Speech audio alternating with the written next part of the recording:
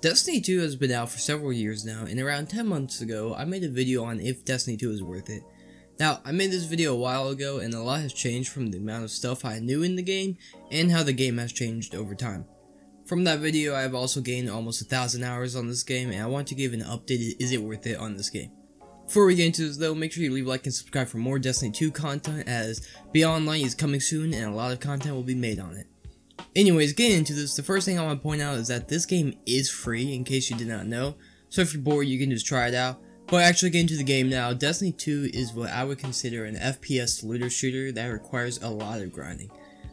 Now, the grinding part of this game is the one thing that honestly probably bothers me the most, as I always feel like I need to be constantly playing the game every single week to stay up to date with everyone else, and if I take a break from the game, then I just can't keep up with everyone, and everything else like raids, dungeons, and other stuff, and I just feel like I'm behind, and it just takes a lot of time to grind. So, if you have an issue with time, or you just don't like grinding, this game might not be too great for you. Other from the grinding problem though, this game is really good. There's a good story to it, and the only problem with the story in my opinion is that it's kind of hidden, as it's mainly in lore books and other pieces in the game, and it just doesn't get explained very well to you in the game. And the very few story bits that you get that are spoken are just poorly explained as well. So while yes, they do have a good story to the game that you can dive deep into, the only problem is that the game sucks at telling it. Of course, this game is always an evolving online game that has some problems all the time, usually in the form of super OP guns or armor sets, and it just takes a while to get fixed as well. And over time, I have found that many of these problems mainly plague PvP playlists, which brings me to my next point of PvP. In this game, there's PvE and PvP. Overall, there's more content for PvE, as it's supposed to be a PvE game in its entirety, but it does have its nice share of PvP. And PvP in this game is, in my opinion, the weakest part of the game. The big thing I should mention is the absurd amount of hackers that plague this game, which I can't thankfully say Bungie is working on constantly, and there seems to be fewer and fewer cheaters every week, but the cheaters that mainly play PvP make that section of the game a living hell. Thankfully though, you're really going to find these cheaters in mainly competitive playlists like Trials and Survival, but I have seen some low lives in casual matches that are cheating.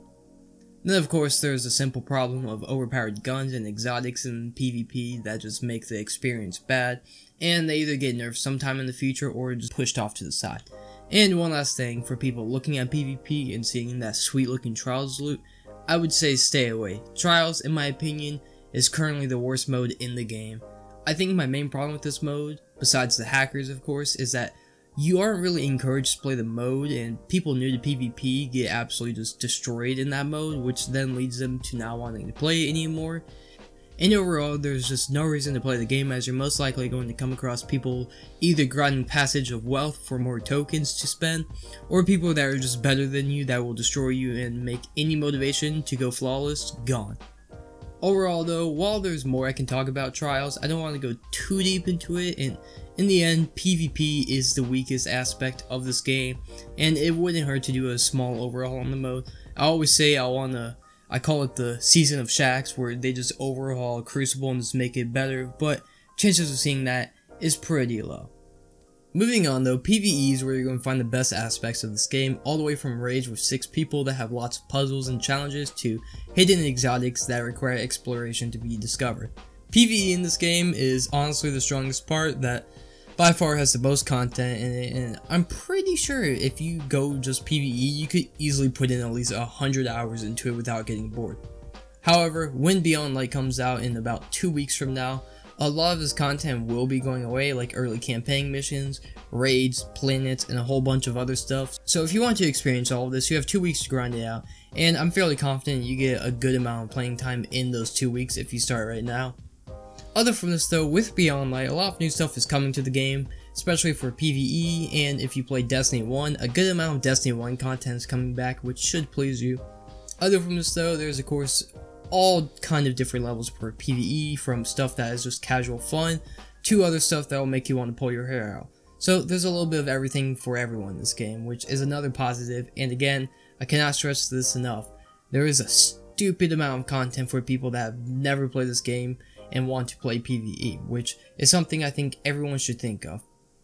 One thing though is that once you do almost all of the content in the game, you get to the stage where I'm at, where you just do the same thing every single week just to get to the max light before the season ends, which this is a combination of me already doing everything and the game being very, very dry over the summer months with little to no content.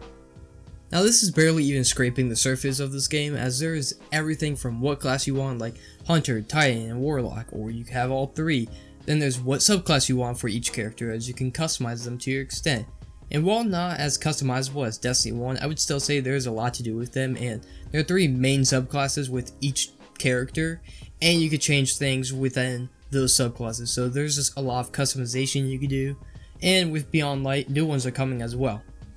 Other from this, there's also mods for armors and what armor best suits what you're doing, as there's PvE mods, PvP mods, PvE armor, PvP armor, there's just all of this other stuff. And for people that are just starting off, honestly, I would say leave off the mods until you learn a little bit more of the game and you have a little bit more understanding of what's going on, since mods can get very confusing if you don't know what you're doing, but